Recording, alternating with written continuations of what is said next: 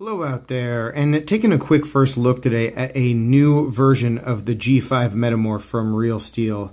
And this one is a pretty sweet one, guys, because it has some upgrades to the steel. It also has some upgrades to the scales, and it's one that I wanted to get in front of the camera just ASAP because this version, the first ever Metamorph with the G10 handle scales here, is actually exclusive to the people over at Indiana Knives. So Indiana Knives has this knife as an exclusive, and it just came out, and I wanted to get it in front of the camera quickly because I don't know how long they're going to have it in stock. I don't know how big the run is. I don't know if there's going to be a second run. I don't know any of that stuff. So yeah, just giving you guys the opportunity to check this out, especially because I know how popular a model this is for Real Steel, and I also know that one of the biggest gripes about it was just how slick the aluminum handle scales are. Having something like G10 on this design is going to be a big deal for a lot of people. So again, just wanted to let you guys check it out very briefly today. But there will be a full review and another video about this in the future. But yeah, there are just some talking points I want to get out there right now. Now, as it stands, I do also need to say thank you to the people at Indiana Knives because they sent this knife my way for free. Not to check out, not on loan, not to send to somebody else afterwards, like for me to keep. And if you follow the channel, you probably know that that just doesn't happen here. This isn't that kind of channel. It never has been. Anytime I get something free, which I think it's happened like once or twice, I tend to pass it along to you guys. And guess what? That's going to happen with this knife too. So stay tuned. At the end of the video, I'll give a little bit of a teaser as to when and how that might be taking place. But today, guys, I do just want to hit on the high points. We're going to do the size comparisons and the weight, and then just hit on a couple of the big upgrades that make this a significant new release from Real Steel. All right, so starting with the size of the knife, what you might notice in just the general design and the shape is that this thing is super long. And to be honest, it's really not that long. It just seems that way because it has almost no height. So taking a look at it with size comparisons, the first thing I think about is the Benchmade 943.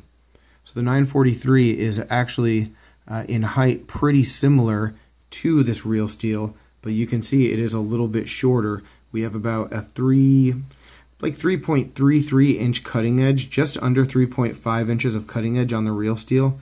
And overall, I mean, we're going 8 inches plus of overall length. So yeah, it is pretty long. But when you look at it next to, like, say, a PM2, the PM2 is longer overall, but it does have a shorter cutting edge. So it's not that long of a knife. Again, it just sort of seems that way because of just how small in stature it is up and down. Another size comparison, just for fun, why not? Here's a Spyderco Sage 5. And I also have a smock lying around, so why not do that?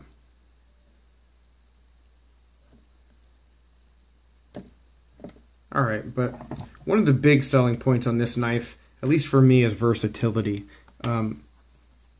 What I liked about it when I first handled one was that it felt pretty good in hand, but it seemed like a pretty well-built tool, but it's also super light. Could be versatile as far as being a gents folder. You have that front flipper aspect, so there's just a lot of aspects of the knife that could be appealing for a number of reasons, and I definitely like that. But the ones that I want to focus on from here on out for the rest of the video are really just the scales, the steel, and then like the action and the lockup.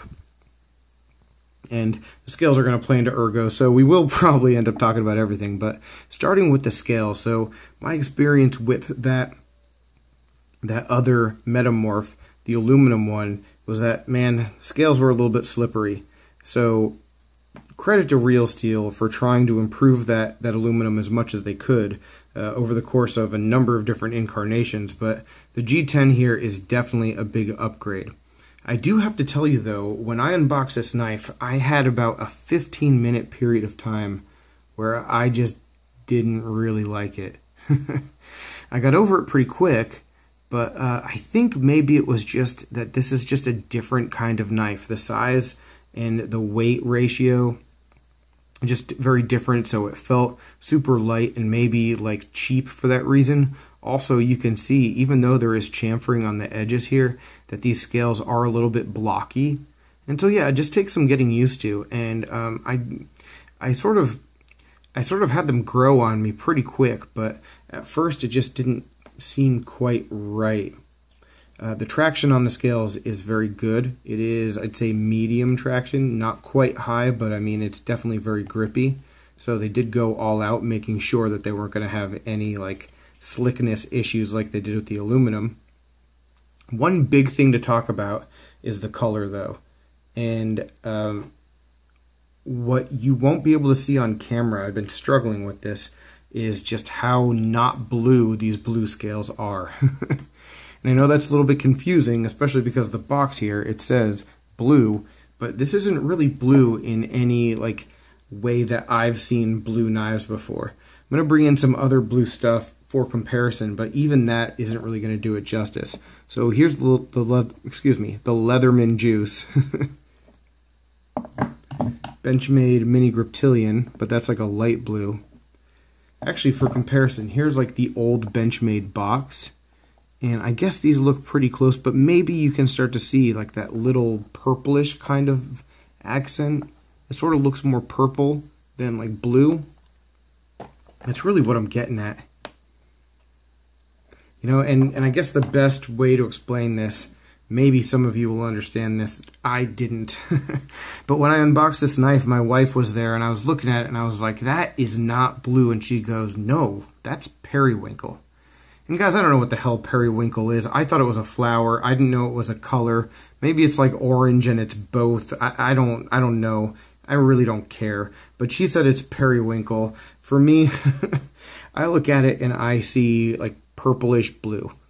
Maybe blue, but like it's more purple. And what I'm going to do is I'm actually going to take a photo of the knife in real life and the knife in the frame of the camera at the same time, so that maybe you can get an understanding of that. And you're looking at that right now, and hopefully it's not like too many boxes within boxes, but hopefully that'll give you some context. And yes, now we are done talking about periwinkle and purple 3 minutes later. I'm sorry, but it's important if color matters to you on a knife, and for me it does. So that's really all I have to say about the scales.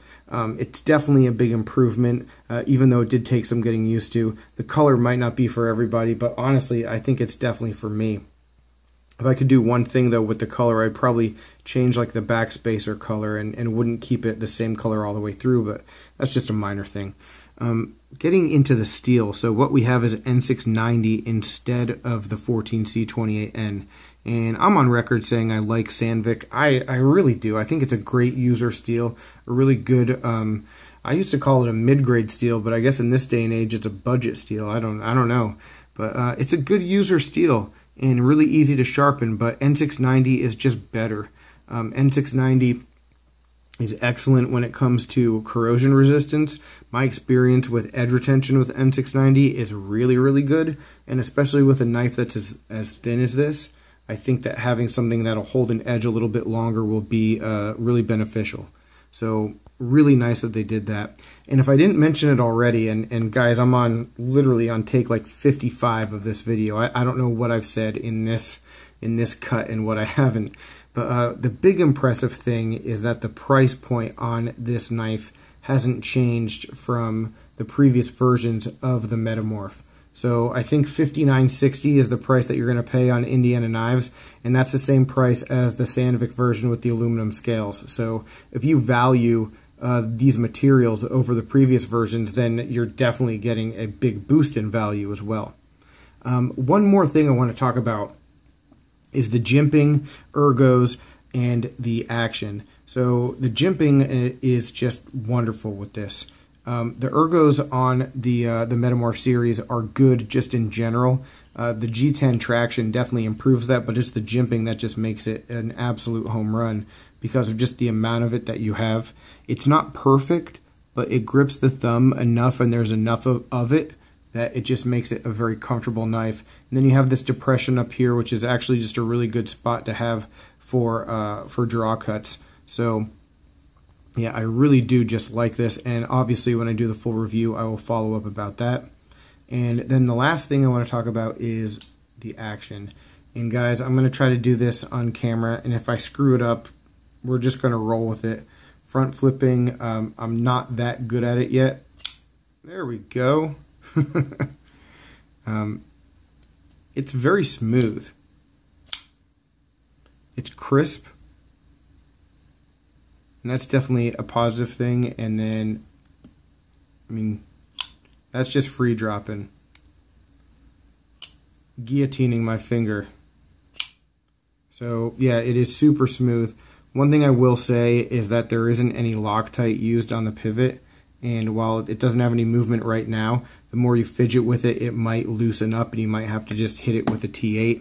Not really a big deal, but definitely something to be aware of and have that. But yeah, I mean, lockup is very good. No up and down, just that left and right as it loosens. But I've only had to adjust that once, and I've been just fidgeting with this all night, so not really a big deal. One thing I will mention, even though the lockup is very solid, and I almost left this out because I thought I was crazy, and maybe I am, but I do want to just bring it to your attention, is the cutout here for the liner lock just seems a little bit deeper than it needs to be.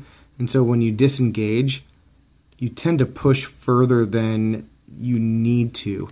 And yeah, maybe I'm just like crazy. I'm going to bring in, if I do have a liner lock, and of course I put them all away, but oh, here's a good one. So the CRKT Ripple, like the liner is thick enough that when you disengage it, it's not going that far away from, you know, the lock interface. And here there's just a little bit of a gap that, you know, in design it just seems odd. But I mean, just in opening and closing the knife, again, it's something that it's just different from what I'm used to feeling, but I don't think that there's any big like safety issue, but it's something that jumped out at me when I first disengaged the knife. So yeah, overall though, guys, I mean, this is a pretty darn good design, and I think that this exclusive is a really good idea, and I'll be surprised if they don't have more G10 versions coming out and different handle materials too, because this is only going to be even more attractive to the G5 Metamorph fans, especially at the same price point as the previous version. So yeah, very cool, and thank you again to Indiana Knives for sending this one my way. What we are going to be doing between me and Zach from Zach Stuff, because he got one of these too, we are going to be collaborating on some kind of giveaway. We don't know the details yet, but 2 knives are going to be given away. He's going to give away his. I'm going to give away mine. He might do his on YouTube, and I might do mine on Instagram, something like that. But guys, definitely stay tuned. After I carry this for a while and do a review, we'll be getting back into it and giving these away and finding them new homes. So yeah, pretty exciting there. Stay tuned. I am going to do a couple of your questions today, and then we'll wrap up the video. All right, but thanks very much for watching. I'll talk with you soon. And all right, guys, we have a couple quick questions today that I'm going to answer. The first one is, what do I think was my best knife mod ever? And I'll show it to you because I still own it. It was actually the subject of the 3rd video I ever did on this channel, and it is this Kershaw Leak with the tiger stripes. I think I've done some pretty cool stuff since I started doing mods, but I don't know that I've done anything, executed anything to this level since. You know, I've been a little bit more creative, and a lot of the procedures and processes that I use don't require a level of precision that this knife has. And honestly, guys, I don't know how I did it. I don't know how I had the patience that this required, you know. And looking at it now, I don't think that I could execute this well again, even after a couple years of a lot more experience. Like, I don't know. I look at it and I'm like, wow, I'm pretty happy with it. And I just ripped this design, this tiger stripe design, like literally line for line, stripe for stripe from a Brian Ty picture in a magazine. And yeah, I must have put a lot of time into making it as clean as possible, because it doesn't look like there's a lot of spots where I messed up at all. So yeah, I'm pretty darn happy with this one.